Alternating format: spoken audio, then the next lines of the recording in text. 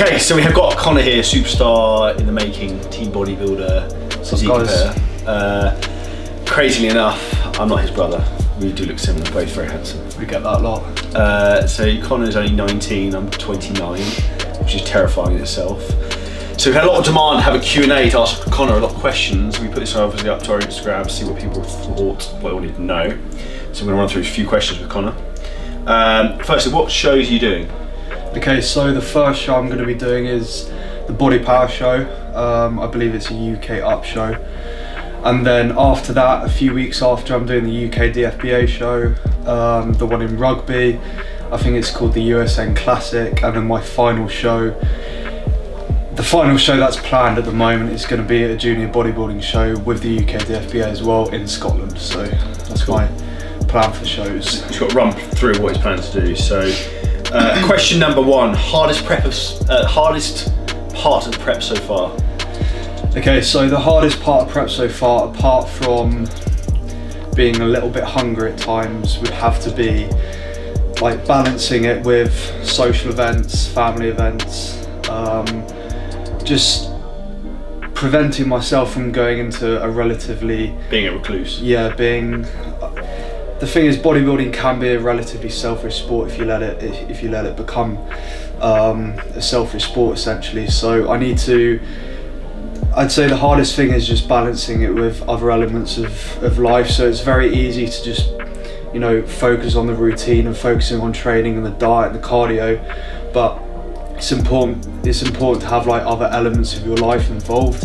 And in the past I've been very guilty of just, as you said, just like focusing on myself, and I just need to make sure that I'm balancing other elements of my life with the whole process. So I'd say balancing it with life. Something I've noted that you've done, which is really good, is everyone who's close to you, is aware of you, is fully supportive of what you do, particularly your family or parents, which is really nice to see. So it's not something that you see a lot of sometimes. So that's pretty awesome. It makes the whole process a little bit easier. So that's all good.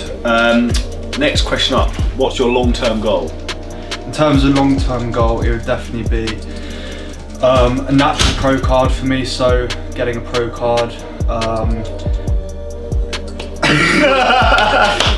We're going to keep that in. Yeah, we'll keep that in.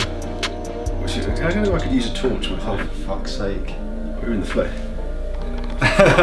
We'll put that in the outtakes. So take two, so the lights went out, don't ask why. I can't even remember what question we were into now, so let's keep going. So, long-term goal, sorry, so there we go. Yeah, so long-term goal, I'd say, in terms of like physique goals, it would definitely be obtaining a natural pro card. So that would be with the WMBF. Also involved with that, just winning a British title would be awesome. So in terms of more short to medium term goal, it'd definitely be, well, firstly I'm gonna aim to just get this phase over in terms of competing and doing my best in terms of competing, but long-term goal in terms of dreams would definitely be obtaining a natural pro card. In terms of business and other aspects of my life, just one of my dreams would be to have my own gym. There's things in the pipeline in terms of clothing companies, etc. What's the clothing company you're working on called? It's called Endorphin. Essentially, our strapline is active wear for the natural high. So yeah, we've got lots of stuff in the pipeline in terms of future plans. But yeah, that's the long-term goal for the moment. Exciting stuff. Next question up, what have you enjoyed the most about prep so far? Probably the results in terms of... Looking sick. Yeah, the thing is with competition prep and dieting and cutting, whatever you want to call it, the results they come a lot faster in terms of you see changes even possibly every day, every other day. And you know, that's why it's so important to document this process for me and for you guys. If you're in a phase like this, make sure you just document it, because you can then compare photos or videos, or you can analyse what works and what didn't work. And yeah.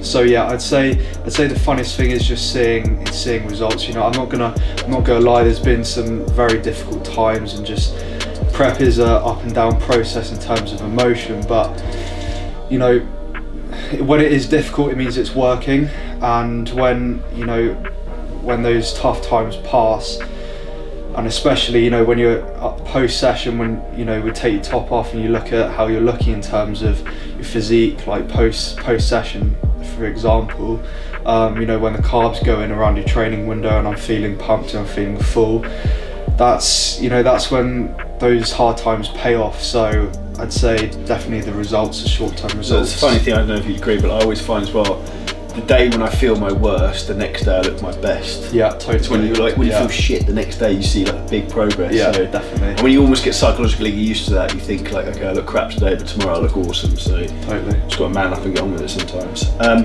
What's the favourite food in your favourite food in your diet at the moment? Favourite food? It's a tough one. I do like a rice cake. That worst answer ever. Rice cake, a chocolate rice cake's pretty good, or oats. We were laughing earlier about my 150 grams of oats post workout. How anyone digests that, I don't know. Yeah, I mean, to be honest, yeah, it'd probably have to be oats. That might sound boring to some people, but I put oats with like sugar-free syrup, some berries in there. Hershey's chocolate. Yeah, Hershey's sugar-free chocolate syrup. Yeah, top tip. But yeah, probably oats. I'd have to say oats. In terms of satiety, it's good, isn't it? Yeah, in terms of making myself feel full, it's a very good food source. And in terms of things strictly in my diet plan, in my meal plan, it would have to be oats. But you know, I can, like today, I've got a refeed on Fridays and Saturdays, so I can fit things in. Like we just went for a Nando's, so I can fit things in like that. Chips. Yeah, so I'd say oats for that. Good answer. What do you do for cardio currently? In terms of cardio, well, I began prep at 5 sessions a week for 5 sessions of 30 minutes. I was doing that fasted in the morning, either on the cross trainer. I know Charlie likes the cross trainer.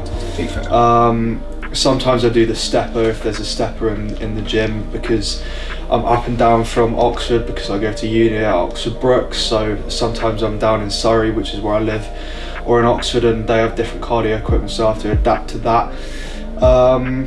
So yeah, currently it's 4 times a week of 30 minutes. That's a list, so low intensity steady state cardio. You've also got a step count you're trying to do. And then daily. A step count of 15,000. Which is quite a lot. So you go for a walk every day? Yeah, a walk. I usually, in order to get 15,000 in, I have to do around an hour walk in the morning, and then about half an hour to 45-minute walk at night, and then the rest of the step count is sort of accumulated just through day-to-day activities. Cool. Next question up. How do you prep your food in advance? How do you structure that? Okay, so in a very fortunate position where essentially I'm either at uni most of the time or I'm at home most of the time. So I'm always around a kitchen usually. But for example, coming up to Nottingham, doing trips like this, weekends away, in terms of food preparation, the clue's in the name. You just need to be prepared. Don't leave it till the morning of or just really late, because it's just going to stress you out. Prep and just general fitness food preparation can be a slightly stressful process if you let it become that, but as long as your time management's on point, you're consistent with it, and you just get a good routine in, structure, you know, that's what I'd suggest in terms of meal prep. But essentially, obviously I have Tupperware containers. I cook most of my protein sources. Carb sources are relatively easy, just with oats. You know, if you're in a hotel room, you don't particularly need a microwave. You can just add hot water. Just laughing there because sometimes you won't have a fridge, so yeah, we just had this debacle. If anyone's seen our Instagram stories, we've currently got about 4 containers of chicken in ice sitting in the sink, so we're going to be brushing our teeth in the bath. Yeah, but added to that, you've just got to be smart with it, and you know, it's a solution to everything. Yeah, me, Charlie and Mike were saying that, you know, it's quite satisfying when you have all your meals prepared and you know you've got everything in your bag ready to go. You're sort of ready for any situation. But you know, you just got to be smart with it, be prepared. In terms of protein sources, obviously whey protein, like shakes, pretty easy to get in. Protein bars, you just got to be careful with sort of sugar and carb. There's a lot of crap in those. Yeah, flare up your gut sometimes digestively, I find. And then you know, you've got pre-cooked chicken. Obviously that's going to have quite a relatively high sodium, but you just got to be a bit careful with that. But sodium pump. Yeah, just be careful with it and be prepared. Next question up, just one I was curious of, is what's your current breakfast? Because this is a meal a lot of people are always interested to see what people have for breakfast. At the beginning of prep, it was 2 eggs and ground beef, so like 5% lean mince. Simple. But now I've changed to... How much ground mince are you having? 150 grams. But how did you find having meat for breakfast? Because some people find that a bit weird. It was the first time I ever had... did you find you got used to it after a week or so? Yeah. It was the first time I ever had meat for breakfast, other than like bacon or things like that. Yeah, it's a bit of a shock to the system having chicken or beef for breakfast, but it's just one of those things, you just need to do it. But currently, I've been liking turkey bacon, relatively low, well, very low fat, high protein, and then egg whites as well. Egg whites are very good in terms of volume, and then just putting some just general veg in there. Sort of making an egg white omelette with the turkey bacon. So yeah, that's currently my breakfast. Cool, good shout. And lastly, what are you most excited about for the future? In terms of the future, just seeing where I can take my physique. For currently, in terms of, you know, a few months down the line, in terms of the future that way, I'd say just seeing how my first competition, sort of competitive season goes.